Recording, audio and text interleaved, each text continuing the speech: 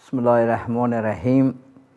دوستای عزیز، خوشحال هستیم که باز در خدمت شما عزیزا قرار داریم از طریق پروگرام تلکاست یا آموزش از راه دور. با امیدی که درس‌ها براتان مفید تمام شود میریم به یک درس دیگه از فیزیک صنف هفتم تحت عنوان واحد و چگونگی اندازه‌گیری قوه. واحد و اندازه‌گیری قوه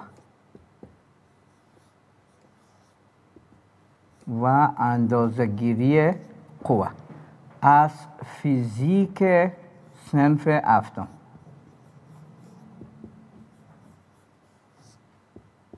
خب ببینید دوستای عزیز، ساعت پیش در رابطه با قوه براتون صحبت کردیم که قوه چیست. گفتیم حتی از ایام کودکی خردی یاد ما هست که ما قوه خدا بر رخ دیگه اطفال میکشیدیم. زور ما زیاد است، اصطلاح یامیانش، درست؟ زور ما زیاد است از زور تو کده. بیا ببینیم که زور دست کی زیاد است. دیروز نشان دادم در تصویر در کتابتان، درست؟ تفلکا زور یک دیگه خدا به اصطلاح بر رخ یک دیگه زور دست خودم میکشن. خب اونمو اصطلاح عامیانه که زور میگیم، در چوکات فیزیک که بیاریمش قوه است. اونمو به اصطلاح علمیش چی میشه؟ قوه. خب این چیزی بود که روز پیش درباره قوه و اثراتش، که قوه چی کارها میکنه. جسم ساکن چی میسازه؟ متحرک. مثال هم دادیم، یادتان است؟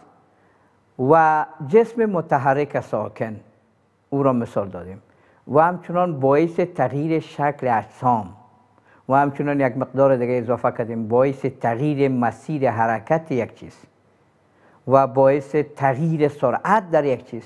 این چیزهایی بود که اثرات قوه بود و اینا را با مثال ها نام بردیم و بالاخره یک تعریف جامع کردیم که قوه عامل است که جسم ساکن متحرک ساکن و باعث تغییر شکل اجسام میشه. خب امروز چی است؟ امروز سر واحد قوه گپ میزنیم. واحد چی بود؟ یادتان است که در روزهای اول در اندازه گیری براتان واحد معنا کردم. واحد اندازه یک قسمتی از کمیت یا به اصطلاح واحد مقیاس کمیت. مثلا چطور مثال داده بودیم؟ گفتیم که یک تیم یک میدان والیبال بود، بله 20 قدم. اینال هر قدمی را که میور داریم، هر قدم یک واحد. اینال میدان والیبال چند تا از قدم ما میشه؟ 20 قدم. یعنی واحد اینجا چی شد دوستای عزیز؟ واحد هر قدم شد. خب یعنی واحد در حقیقت مقیاس است که از او فاصله های زیاد یا کتله زیاده ما مقایسه میکنیم که همین فاصله ما چند برابر از اون مقیاس ماست، درست؟ واحد یک قدم. میدان والیبال ما 20 تای از او، یعنی 20 قدم. انشالله که مفهوم واحد فهمیدین. وقتی که را فهمیدیم خیلی بیاییم که قوه واحدش چی است؟ قوه را به چی اندازه میکنن؟ واحدش چیست؟ توسط چی را اندازه میکنن؟ اینی چیزی هست که امروز جواب میتیم براتون. امروز این را براتون تجزیه و تحلیل میکنیم. دوستای عزیز، قوه را توسط نیوتن اندازه میکنن. چی دوستای عزیز؟ نیوتن. متوجه باشیم. نیوتن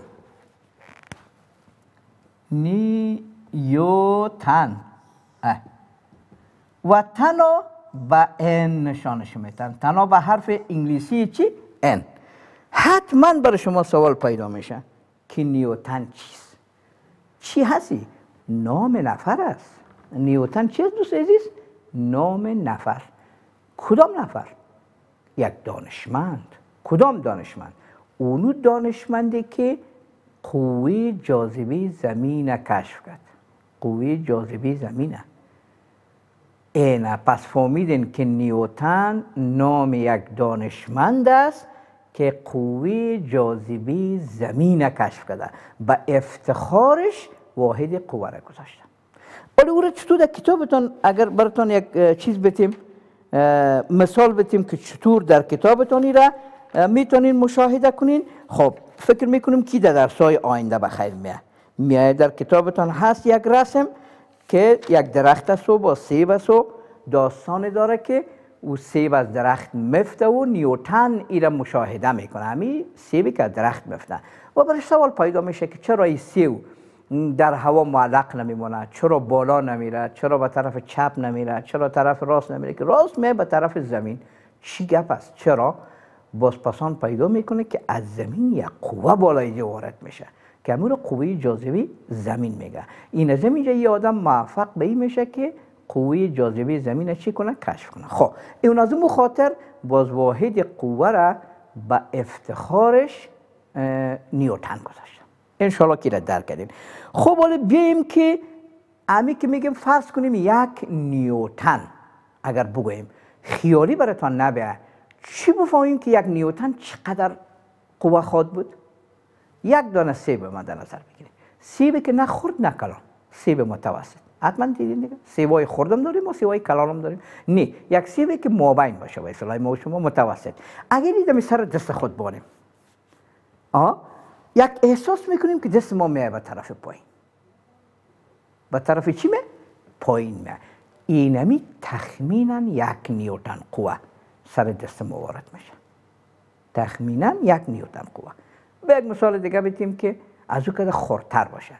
یک پرنده که یک کرمه از روی زمین میگیره، در کتابتون این مثال ها را داده، بلندش میکنه، اینمی هم در تقریبا 1/10 نیوتن قوه را مصرف میکنه. 1/10 نیوتن قوه را مصرف میکنه که امی کرمه از زمین چی میکنه؟ بالا میکنه. خب اینا ما و شما دروازه را که تیله میکنیم، اصطلاح تیله پیشتر این کار بودیم، نه عامیانه است، در کتابتون هم ذکر کردن. اما شما دیگه بازیری در چوکات فیزیک بیارین بگوین قوه را تطبیق میکنه، نمیگیم تیله. درست؟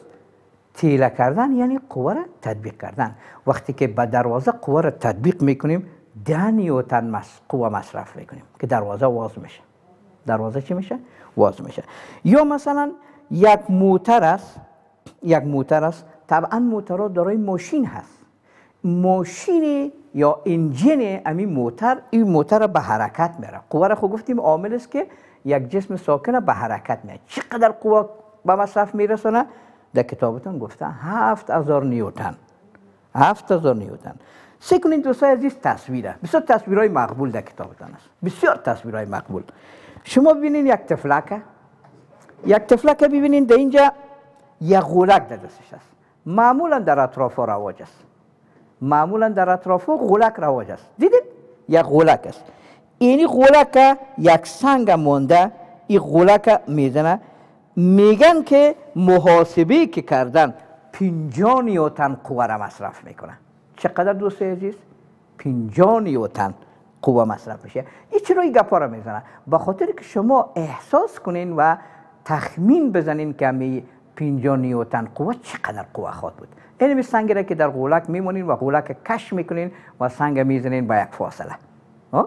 و نفر دیگر را ببینین، بسیار یک آدم قوی در حدود، ببینین یک وزن بردار است. دیدین تصویره که وزن بلند کرده. این چقدر قوه مصرف کرده باشه در نظرتون؟ کمی را بلند کرده 2000 نیوتن قوه. چقدر؟ 2000 نیوتن قوه. انشالله که شما تخمیناً اتو درک کردین که 1 نیوتن چقدر قوه بود؟ امور اگر میار بگیریم چقدر گفتم یک سیب متوسطه که در روی دست خود بانیم و احساس میکنیم تو دست ما پایین میاد. یک احساس برای آدم دست میتونه، این حال دست ما این خالی است، هیچ طور احساس نمیکنیم که پایین بره، میکنیم احساس نمیکنیم. اما یک سیب متوسط نه خرد نه کلان بانیم، یک احساس میکنیم که دست ما پایین میاد. اونمو در حدود 1 نیوتن قوه است. خیلی بالاخره شما درک کردین که واحد قوه چی شد دوستای عزیز؟ نیوتن. نیوتن کی بود؟ دانشمند بزرگی که قوه جاذبه زمین کشف کرده.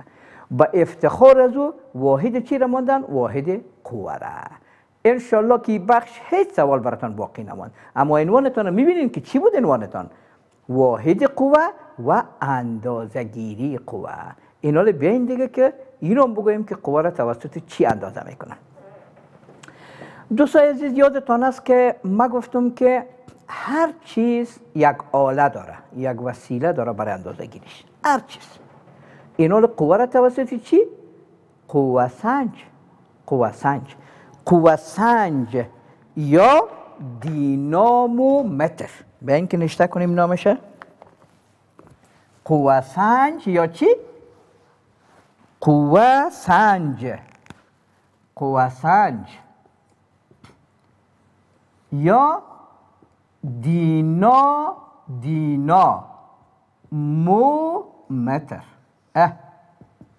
دینامومتر. اینمی یک آله است. قوه را توسط از او اندازه میکنن. این چی قسم از چی ساخته شده باشه این آله؟ این توسط فنر. فنر را شما دیدین دیگه. فنر به این شکل است. فنر که وقتی که کش کنیم فنر کشال میشه، کلان میشه. ایلا کنیم پس حالت اول خود میگیره. یعنی اینمی دینامومتر هیچ چیزی نیست بجز یک فنر. بجز چی؟ یک فنر. چطور میره بیا که عملی ببینید. کتابتان را سعی کنین بازم. باز با کتابتان ببین. خوب با وضاحت این گپا را دوستای عزیز در کتابتون توضیح کرده. حاجت به این نیست که آدم اینطور خیالی فکر کنه و چرت ببریشه که چی خواد بودی. شما کتابتان رو ببینید. یک فنر است. است یعنی؟ این یک فنر. هیچ وزن یا قوی بالایش تطبیق نشده. صفر. در پولوگه که چی نشه کده؟ صفر. اما در پولیش کنین یک وزن اینجا اوزان کرده. اوزان کرده نه؟ این پایین آمده. چقدر فنر کش شده؟ 2 سانتی. 2 سانتی فنر کشف شده. 2 سانتی فنر کشف شده. سعی کنید در کتابتان خیلی به دقت. چقدر قوت تطبیق شده؟ 2 سانتی که کشف شده 10 نیوتن. نشه کرده در پولیش نه؟ اونو میتونید خوانده. ببینید اینمی 2 سانتی یعنی کشف شد. این از این حالت کوتاه بود نه؟ دراز شد. نشد؟ دراز شد. 2 سانتی دراز شد. چند نیوتن قوت تطبیق شد؟ 10 نیوتن قوه. ما چی گفتیم؟ ما گفتیم قوه را توسط دینامومتر اندازه میکنن یا قوه سنج. دینامومتر از چی ساخته بود؟ یک فنر. چیزی بیشتر از یک فنر نیست. در انجام فنر وزن اوزان میکنن. وزن که اوزان کردن از روی ازو میتونن قوه را سنجش کنن. چطور سنجش کنن؟ ببینیم که فنر اگر 2 سانتی پایین آمد باز چی میگیم؟ میگیم 10 نیوتن قوت تطبیق شد. اگر 4 شد 2 چند کده برین نشه. 2 چند کده برین 20 نیوتن. ببین در کتابتان با زیر موضوع رو به وضاحت نشه کده. اگر 2 سانتی فنر کشال شد 10 نیوتن قوه اندازیش نشان میده. اگر 4 سانتی کشال شد 20 نیوتن و به همین شکل اگر 6 سانتی شد 30 نیوتن قوه اندازه شد. پس شما انشالله که براتون سوال باقی نمیمونه که می قوه را چطور اندازه میکنن. قوه را توسط دینامومتر و دینامومتر هم جز فنر چیز دیگه نیست. اینا یک سوال پیش میشه کی کدی نمیکاره؟ کی موفق شد که اینمی رو اندازه کنه؟ در کتابتون نامش نشه کده دانشمندی است به نام هوک. به نام چی؟ هوک. کی هم فراموشتان نکنید. بسیار گپ مهم است فراموشتان نشه. هوکیست دانشمندی است که آلی را ساخت که توسط از او قوه را سنجش کرد که او آلام از فنر ساخته شده بود. از چی ساخته شده بود؟ فنر.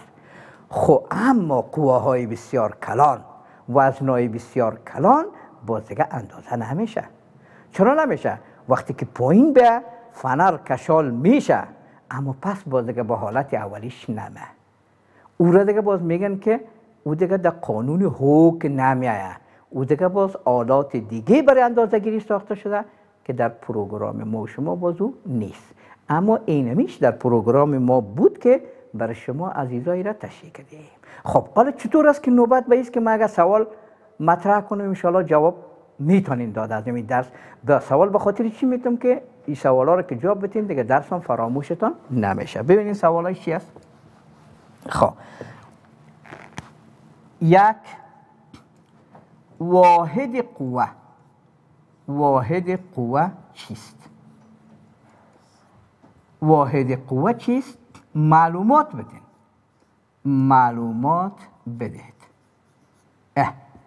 یک گپ که واحد قوه چی هست معلومات بدین. البته مفصل که کی بود، نیوتن چطور موفق شد، باز یک نیوتن چقدر است، یعنی معلومات که میگیم چیزایی که گفته شد برای ما بگین. دو، قوه چگونه اندازه می شود؟ چگونه اندازه می شود؟ این رو برای ما معلومات میتین که قوه چطور اندازه میشه، توسط چی، آلیش چی نام داره و او آله از چی ساخته شده، کی اینمی را ساخت، مفصل دیگه دوستای عزیز برای ما این را توضیح بدین. در صورتی که دو سوال جواب بدین دیگه قطعا این درس امروز که قوه باشه و چگونگی اندازه‌گیری قوه باشه فراموشتان نمیشه. دوستای عزیز تشکر از توجهتان.